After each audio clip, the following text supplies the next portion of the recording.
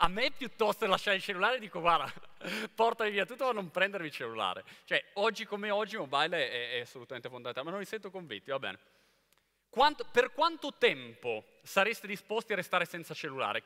Sulle mani, sinceri, quanto tempo sareste disposti a restare senza cellulare? Un'ora? Ok. Un giorno? Una settimana? Bugiardi. Il prossimo ospite arriva direttamente da Londra per il director di TubeMogul Europe e IAB Europe Member. Abbiamo qui, penso sia la prima volta in Italia, un grande applauso, Nick Reid. Hello, Nick. Hey. Welcome. Nice to have you here. Thank you. Buongiorno. Come stai? Yes. That's all my Italian, I'm afraid. Thank you for having me. It's great to be here. Today we're going to talk through some of the work that the IAB Video Task Force has done with regard to insight and research around video. My name's Nick Reid. I'm Managing Director of TubeMogul. And we're a software company. As a software company, we focus purely on the buy side. And that means our customers are agencies, they're advertisers, and they're trading desks. Anyone who wants to use a platform to plan, buy, manage and track their video campaigns across multiple screens and devices. And screens and devices used to be desktop. It's now desktop and mobile, and now desktop, mobile, and TV.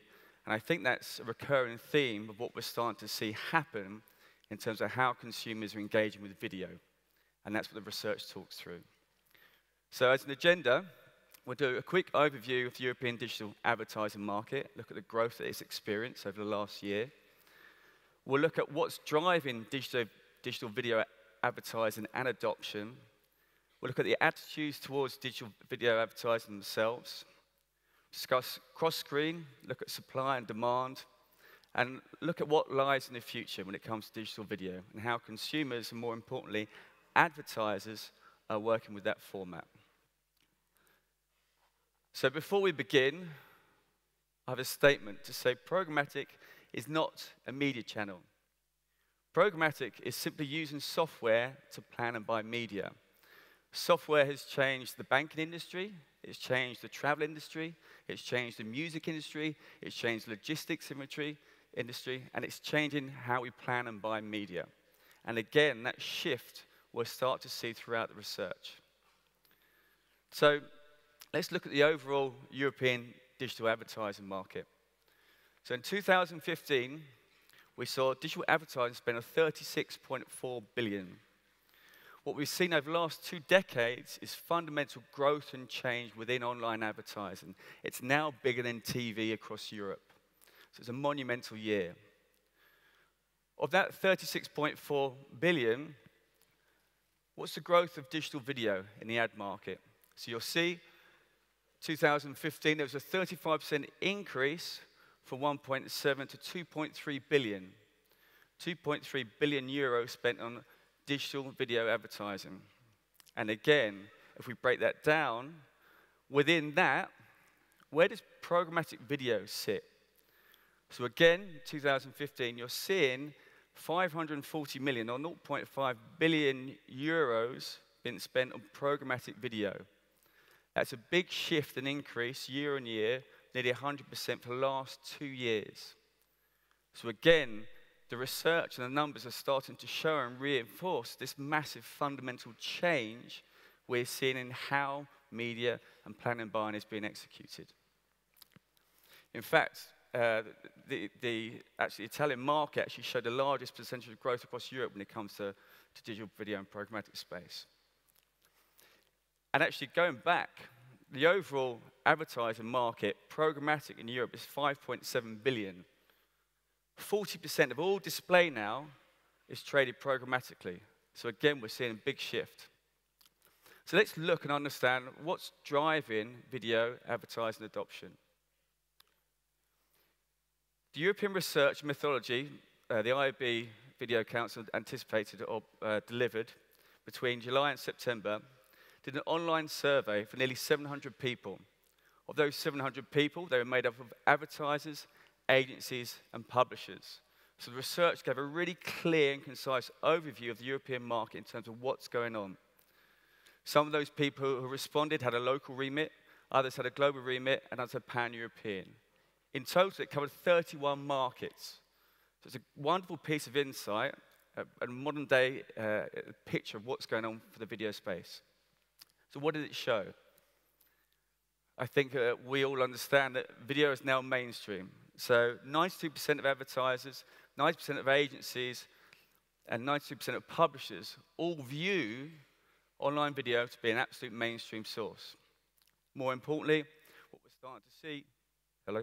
starting to see is desktop as mainstream. And again, what's changing that, although it's mainstream, although most of the investment's being put into desktop, 27% of advertisers say more than 2/3 of their digital video ad spend are allocated to desktop. Likewise with agencies and likewise with publishers, what we're also starting to see is that shift from the consumer towards mobile. And so though desktop's premium now, and is a focus now, it'd be interesting to see what happens this time next year as we see the rise of mobile and tablet. Because your consumers don't think of video or mobile on desktop. They just think of video as video. And as soon as we start to work out how we can reach and engage those consumers on any screen, any device, the sooner we'll have more of an opportunity to really start on target with those audiences. Pre-roll dominates video investment.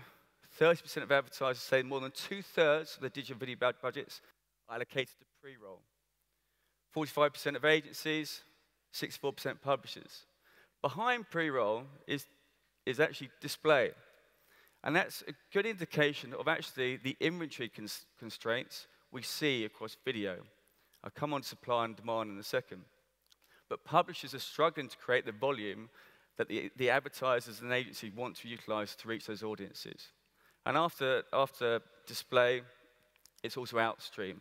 And again, businesses like Tees are starting to drive and grow that part of the ecosystem and the environment. So the attitudes towards digital video advertising. Digital video is used to build brand awareness. 78% of advertisers aim to uplift brand awareness by undertaking digital video. Video is video. It's sight, sound, and motion. It's always been the most compelling brand medium there is. And rightly so, advertisers are utilizing that to see how it can change and uplift their brand recall, brand perception, more so than they're utilizing video in terms of direct response. And again, 84% of agencies believe that brand awareness is absolutely key for video. And what we're starting to see based on that is a moving away, if you like, of ad serving metrics when it comes to video. For a long, long time, video was based on completion rates as a KPI. But when you think about it now, what's the first question you ask? One, has anyone seen my ad? So viewability. Who has seen my ad? So on-target audience. When the right person has seen my ad, what have they done in terms of engagement? That's completion rate. And then finally, kind of, what's it done to my brand in terms of recall, uplift, purchase intent? All these KPIs, or key performance indicators, are incredibly important. And what software is enabling us all to be able to do is utilize and look at these all in detail. So what we start to see is much more recognition of the brand uplift and impact that video is having on consumers. So, supply and demand. I think digital video inventory is still being established. And if you think about the number of advertisers, nearly 1/3 of all publishers state that less than 20% of the advertising inventory is digital video. And when you see the next slide, you understand the impact that has. Still, 34% of publishers gain more than 80% of their digital advertising revenues from direct sales. And only 11% view exchange or networks have a role. Now, that's more a reflection of two things. One, the challenges around supply and demand when it comes to video across Europe. And two, the perception that programmatic is exchange-based buying or real-time bidding. And again, we start to see a big shift across Europe in terms of how video is being bought programmatically. If you look at France over the last year, it's a big shift towards programmatic direct. So inventory is still being sold on a fixed impression at a fixed price, but that buy is being automated. So again, I look forward to being here next year and look at the figures and understanding actually how automation is changing, but actually the pricing is still being fixed rather than real-time bidding. Because as we all know and understand, video is a premium, and there's undersupply and overdemand. If we look at where that video is being generated, again, it makes sense. It's the premium channels of news and sport. Because when we think about pre-roll, it should go before premium content. Again, the interesting trend we'll start to see as we move into the next year is what's happening in video with businesses like Facebook or Instagram or Snapchat, who all clearly recognize the opportunity to not just monetize, but utilize video. And again, if you think about how those audiences are engaged through mobile, again, we're going to see this big shift and move in terms of audience consumer consumption, and therefore the opportunity to reach on-target audiences at scale. So for me, one of the most important things is cross-screen. Cross-screen of TV and digital. Again, really encouraging to see 82% of advertisers and 88% of agencies plan their digital video advertising campaigns in conjunction with their TV campaigns. I think what's really important there is the words "in conjunction with," because I still feel at the moment TV and digital is still being planned in silos. You still have TV budgets and digital budgets or mobile budgets. We still think in a siloed way, and yet our consumers are looking at video on any screen in any device. So the sooner we learn how to execute in a much more consolidated way, we can truly start to realize and recognize how we can reach those consumers from a much more controlled reach and frequency perspective. The wonderful thing, though, this world is shifting and changing in terms of how TV and video is looked upon. And to be honest with you, it's becoming more challenging to reach audiences. If you go back 10 years, 20 years, 30 years, you could reach 90% of your audience in most markets by running a TV ad. There's been so much disruption to how consumers are engaging with content through device fragmentation. If anything, kind of the marketplace has seen a rate it's never experienced before, and actually the marketplace has changed more in the last 3 years than it has done in the last 30 years with device fragmentation. What that provides is an opportunity to reach consumers, but what that also provides or creates is a challenge.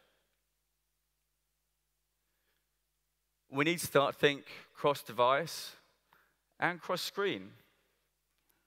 And again, cross-device, to an extent, means when it comes to measurement, we lose the proxy of the cookie. Because actually, as we all know on mobile, the cookies become redundant. So how do we start to think about cross-screen and cross-device measurement from a people-based measurement perspective? Again, we're starting to see a lot of change with businesses like Facebook and Atlas looking at people-based measurement to really understand or help advertising agencies understand how we truly measure and track reach and frequency across device and screen. So the future of digital advertising, what's next? So you'll be delighted to know that 90% plus across agency, advertiser, and publisher believe investment in digital video advertising is set to increase. I think, in addition to that, we'll simply see more automation. And automation doesn't mean auction-based trading. It means utilizing software to enable greater efficiency and effectiveness when it comes to planning and buying media. And video is impacted by this. In fact, we see automation across desktop, mobile, linear TV in certain markets, and I think in Europe we'll start to see certain markets look at how they start to drive data on automation over TV buys, whether it's IPTV, not necessarily linear TV, but also start to see kind of the impact of Snapchat, Twitter, Facebook, all these businesses and all their consumers are really starting to recognize the value of video. And the impact this has will be incredibly interesting over the next year. So what's next? Digital out of home, Audio, it's already happening in certain markets. All of these screens provide an opportunity to run digital video and engage with audiences. So, key takeaways in summary. Digital video advertising is an essential component of the media plan. It's about driving engagement, and it's driving on-target audiences and reaching and inspiring those audiences. Digital video provides an opportunity for brand advertisers to drive brand metrics such as awareness, recall, uplift. Digital video is being planned in conjunction with TV, and that's going to continue to evolve. In-stream dominates with publishers, but we're also starting to see the benefit and the creation of outstream simply because of the supply and demand constraints there are. Programmatic video grows, and the way in which you plan and bought is shifting. And that's 15 minutes. Thank you very much, guys, for your time. Thank you so much. Thank you so much. Thank you. Allora, vi ricordo anche che abbiamo ovviamente una Wi-Fi, quindi gli